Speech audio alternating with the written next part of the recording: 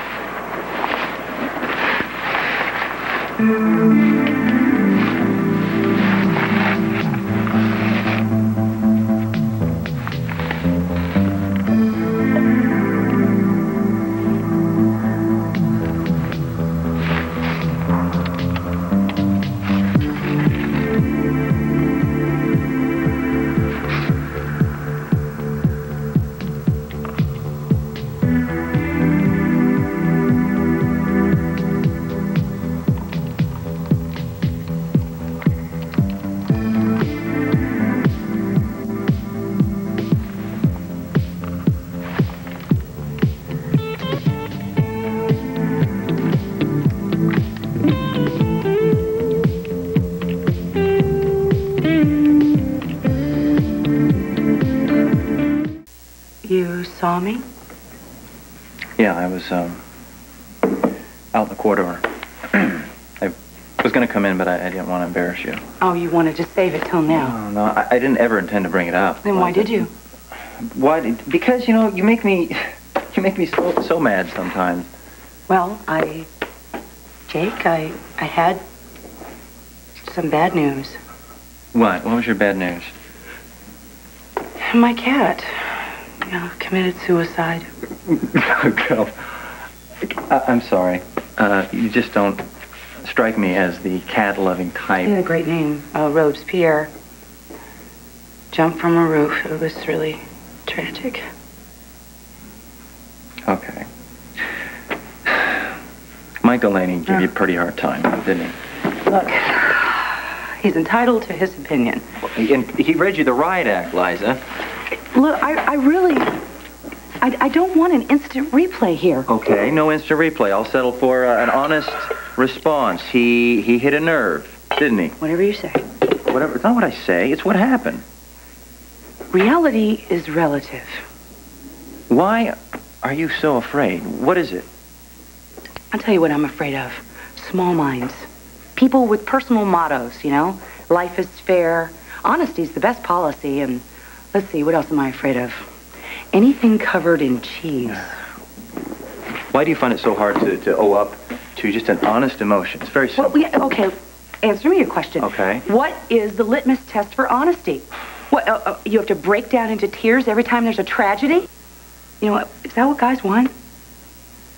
Some girl who's just going to fall apart and break down into tears? Because tears are very dangerous things. You cry enough of them, they blur the boundaries. You don't believe me? You ask your brother. But what's Tad have to do with anything? Well, he didn't tell you? No. The last time that I showed my human side, I shed an honest tear, I was with Tad. Oh, and he was moved to get a divorce. No, just two passengers. My fiance and my best friend. Okay, so you have made no radio contact. Okay, how about the search and rescue team? Tomorrow? That's not good enough. No. Oh, God. What did they say? Tanner was headed due west over the Blue Ridge Mountains. He didn't send a mayday. There's been no radio transmission whatsoever. The radio must be out. You mean no one actually saw the plane go down? No one saw anything, no. Well, Tanner's a flying ace, right? He's a stunt pilot. He does stunts. He does loop-de-loops. He does stupid stunts. That's it. Yeah, but not with Haley on board. Look, I hate to bring this up, but maybe we should call Father and tell him what's going on. Your dad? No, not until we have more information. So what are you going to do? I'm not sitting around here. Matt, there's an ice storm on the way. The roads are a mess. I'll take my chances. Where's your sister? You might want to sit down for this. I don't have time to sit down. Where is Haley? Maybe you should wait until Matt gets back. Something happened to Haley? Well, we don't know anything for sure yet, but Tanner flew Haley to Texas to surprise Matt. They never got there. The plane went down. Went down? Where? Well, so far they haven't been able to pinpoint a location. Well, what's being done to find them? Who's heading up the search party? Oh, Mateo talked to somebody at the FAA. I assume they're doing everything that they can. You assume? Why wasn't I called? Well, I didn't want to upset you unnecessarily. Haley's my daughter. I have a right to know if she's in danger, if she's hurt. My God, she's got to be all right. She's got to be. I'm going to police headquarters. Well, I'll go with you. No, I don't have time to hold your hand. Well, I just want to help. Now then, just stay out of the way. I mean, Tad did tell me about the night that you two slept together. I don't want to go back there. Well, he didn't say much. It was the day that you had to testify for the Laurel Dillon murder at Cutting Edge. I guess everything was kind of emotional.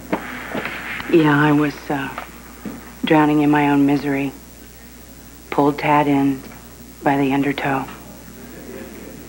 There's nothing like Liza undone. And by God, vulnerable. How could you resist? I know that woman. She helped me string lights on a tree once. You know, that person, she gets out about as much as a distant sighting of the Aurora Borealis. I'm not Ace Jake. I break up relationships. I ruin marriages. I'm an accomplice to murders. My job's first, and I come last. No, look, I know you're not Ace, blah, blah, blah, but you know what? You're not this heartless workaholic you make yourself out to be either. You're someone that's just probably somewhere in between. Purgatory? There's nothing wrong with being strong. And you don't have to be completely vulnerable either. You just have to be honest with yourself. And if you do that, that's all you have to do. Everything's gonna fall into place.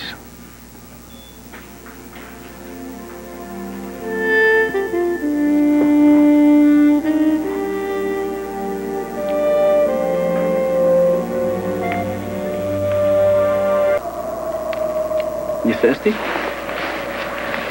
Yeah, I could go for a nice thick chocolate milkshake right about now. The best I can do is some sort of juice. I guess it'll have to do.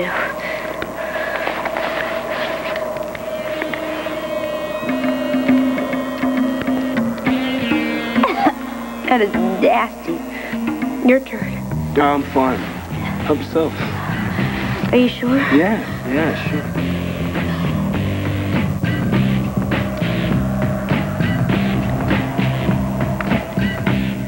Whose bright idea was this for Haley to go sailing off? It was hers. She wanted to surprise me. Well, surprise! You're here, she's out there, God knows where. I know, but I had no idea she planned this. It was a surprise. So we can thank your friend Tanner for this? Look, he's a great pilot. I would trust him with my life. Well, that's your funeral. Haley is my concern, and if anything happens to her, so help me God. That was weather advisory out of West Virginia. Evidently, the ice is coming down in sheets there. They've scrubbed the search and rescue until morning. I'm sorry. Well, then I'm going to go down there myself. I'll search the crash. No, wait. Look, I know you two are very worried. With all due respect, I think you should leave this search to the professionals. You'll never get a flight out of here tonight. Well, use my plane. We'll hire a chopper if we have to. Let's go. All right. I'm feeling a little spacey. Was there an expiration date on that juice? You should check it. What's today's date? I can't see an expiration date. I think maybe it was rancid. Do you think maybe it was rancid? Maybe you got a sugar hit, huh?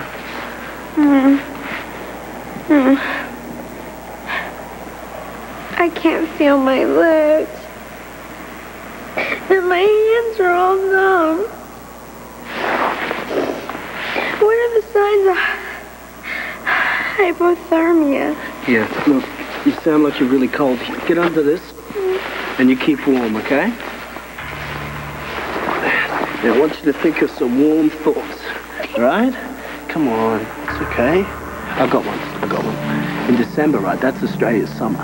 It's really hot, I mean, like boiling. The geckos come out, they sun themselves on the rocks. And the rocks, they change colors during the day. Because it's so hot, as the sun goes over.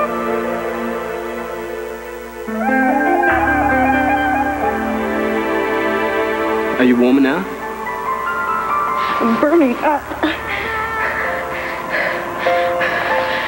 Look, you're probably sick, Haley. No. I feel dizzy. Well, you're panicking. You're having a panic attack.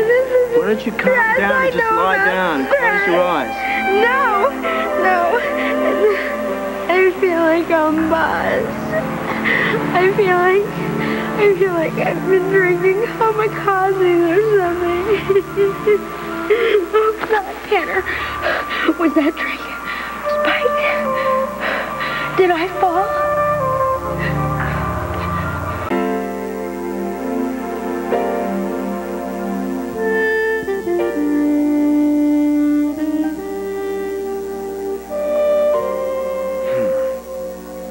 Bad move.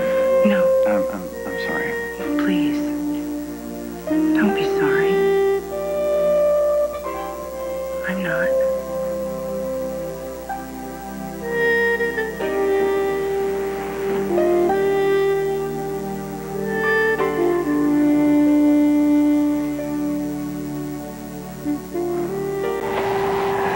Whoa. Easy.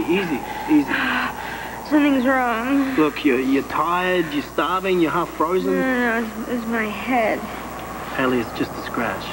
You probably got some concussion, that's all. No, nothing was wrong until the juice. There's something bad with the juice. Well, the juice is old, that's all. I know this feeling. I've been down this road before. Maybe it fermented. No. You should Taste it, Tanner. Taste it.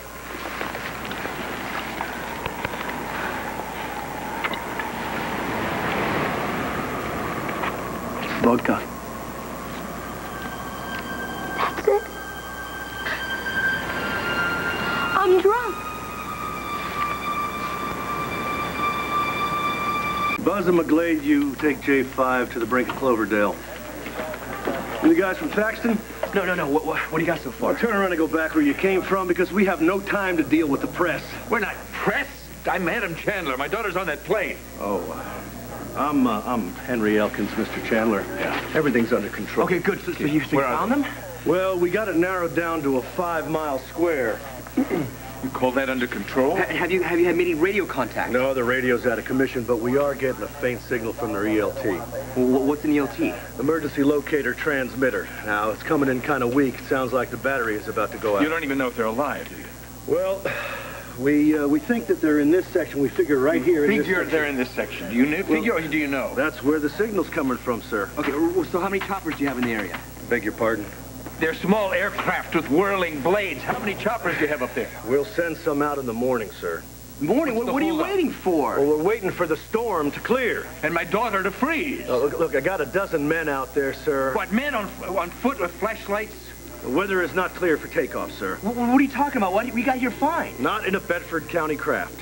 You pea-brain technocrat. Okay, look. My fiance's on that plane, along with my best friend. Well, I sympathize. Okay, sir. and they could be hurt or unconscious. This is criminal negligence. So a couple hours can make them or break them. I can't risk a man's life. Well, I can. Excuse me, sir, what do you think you're doing? My pilot goes wherever I say, whenever I say.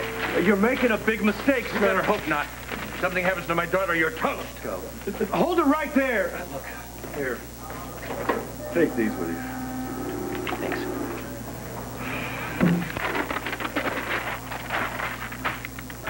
You fed me vodka in a juice bottle. Haley, I didn't. Oh, please stop it, Tanner. The old vodka's a disguise routine. I learned that from my mother. I had no idea. Oh, please, Tanner.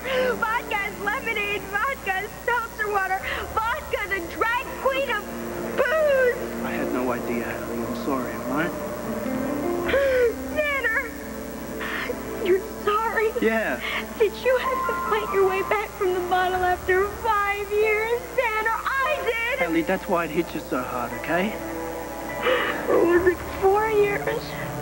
Oh, was it 4 or 5 years? I don't know. Haley, you gotta... I can't remember how long it's been since I've been sober. I used to be able to tell you right to the second. Haley, listen, look, I had no idea it was laced. Oh, right, you just bought it that way. I found it in the plane. I didn't know. Look, if I didn't know, I would have sampled it. Haley, I saved it for you, okay?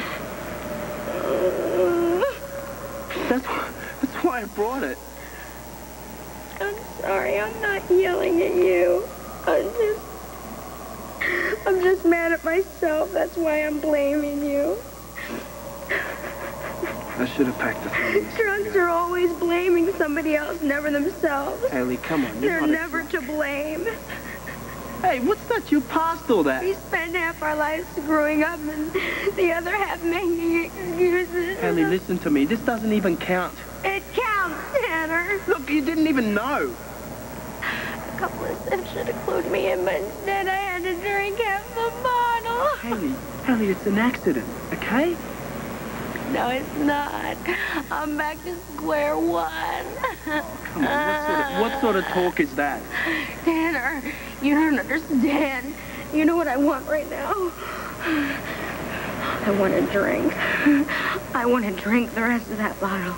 And I want some more. Haley, listen, you're going to be all right. No. You'll be fine. I'll make sure you're fine. Tanner, you got to throw it away. That's all we got, Haley. I don't. I want it too much. Listen, look, we're going to stay here a night, maybe longer. But that's all the fluids we've got. Then you drink it, Tanner. Cheers. Tanner, I can't have it. I'd rather die. Look, you're not going to die. Listen, Haley, I'll make sure, okay? I'll make sure you stay alive. I'm going to go back to the plane. You can. Look, why not? Maybe we missed something. Maybe the chocolates are under the seat. I already looked. Well, I'll look again. Tanner, it's too awful out there. I don't care about some ice or some snow. Tanner! I'll be back, Haley.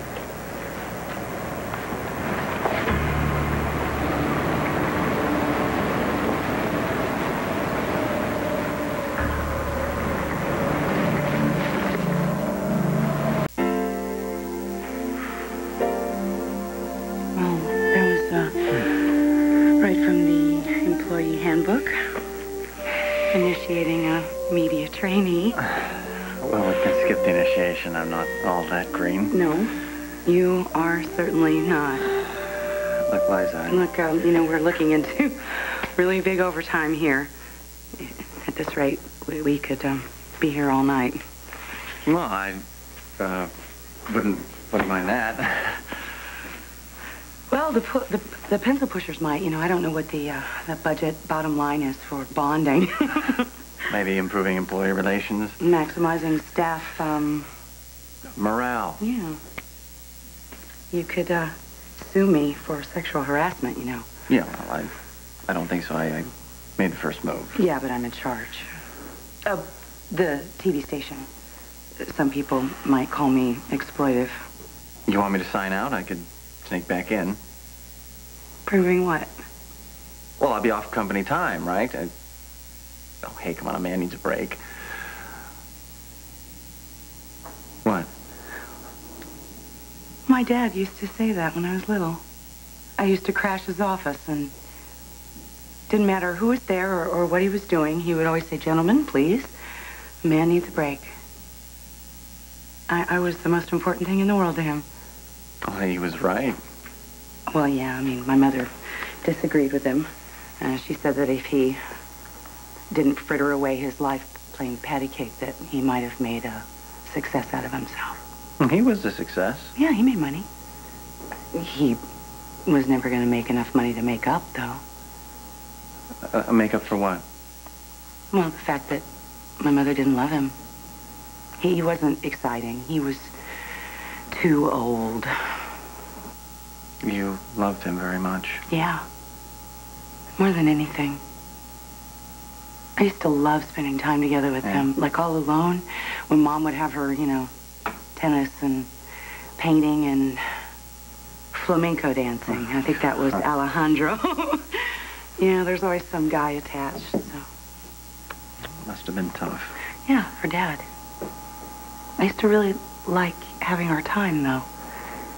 He'd let me make him dinner. I used to make him peanut butter and fluff sandwiches on toast. He was my best friend. Yeah, and you were his heart. I thought so at the time. What, did something change? Well, I was 10. My mother was into sculpting, I think. It was Franco. I heard them arguing in the den one night, and my father wanted my mother to stay home. It was their anniversary. The last thing she said before she left was, "This marriage isn't worth celebrating." I just wanted to make him feel better, you know, so I sort of started trashing her and saying what an evil witch she was, and he got so mad. He got fists clenched and red. He was embarrassed, Liza. He told me that she was an extraordinary woman and that I should never, ever say a negative word against her. It was because he was ashamed. Yeah. I think he was. He probably felt powerless at that moment, and he certainly didn't want you to see that. Yeah, but you know what I saw? That she was his heart. And then he got me in the bargain. Your father was in deep denial. Yeah, he was. I think I knew that even then. Which probably didn't make it hurt any less. No, I cried a lot. And then, you know, shut down.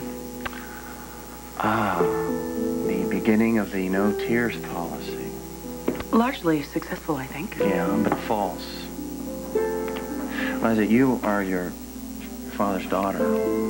You use denial as your weapon of choice. You don't want to let on that you have feelings, so you tell yourself that you don't. I believe me. No, you don't.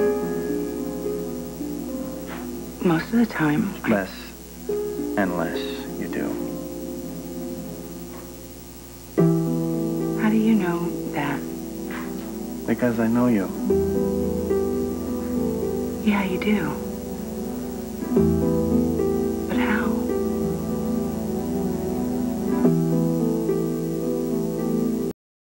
Bye-bye.